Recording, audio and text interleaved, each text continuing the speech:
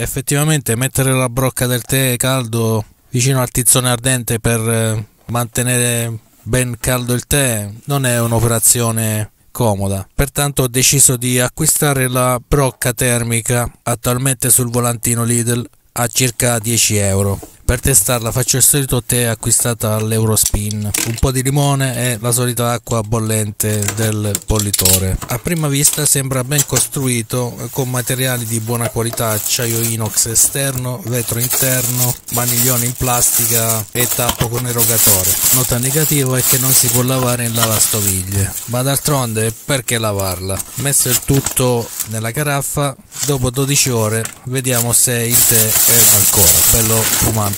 Declino ogni responsabilità per eventuali danni a persone, animali e cose eventualmente occorse a chi volesse imitare la procedura illustrata nel video che ha scopo di puro intrattenimento. Aspetto i vostri commenti, il mi piace e le iscrizioni al canale. A presto.